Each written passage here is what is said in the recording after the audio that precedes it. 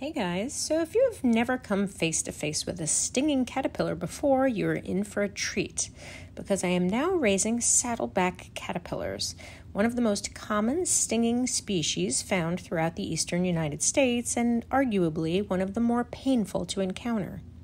Now you might ask why I would be undertaking something this potentially painful and risky, and I will tell you that it was completely by accident.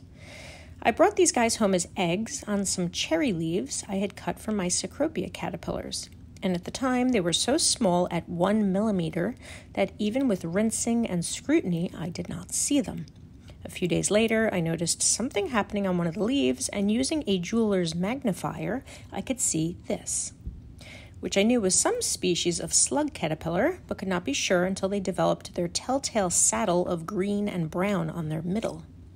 And if you look closely, you can see those venomous spines just waiting for you to brush up against them so they can break off into your skin and give you a dose of the toxins they have stored within. Now let me just say, these caterpillars barely move, and they certainly don't attack anyone, but if you accidentally brush up against them, you will know it. And if you're like me, who has been stung by them in the past, the itchy, burning rash can last for about 3 days. But I have to say, they are still terribly cute.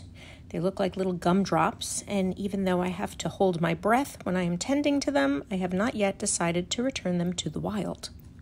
I am enjoying watching them do their business, tending to stay together in groups on the leaves, so seemingly harmless, and hoping I can be careful enough not to get stung. I am sure it is hard to tell, but they are still incredibly small, with the largest ones about the size of half a pencil eraser.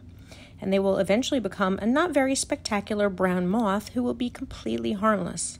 But even their cocoons carry spines from their bodies, so I am a long way from safety yet. Anyway, if you would like to come on this journey with me and see how big these pin cushions will get, follow along, and I will be posting more of them along with updates in the weeks to come.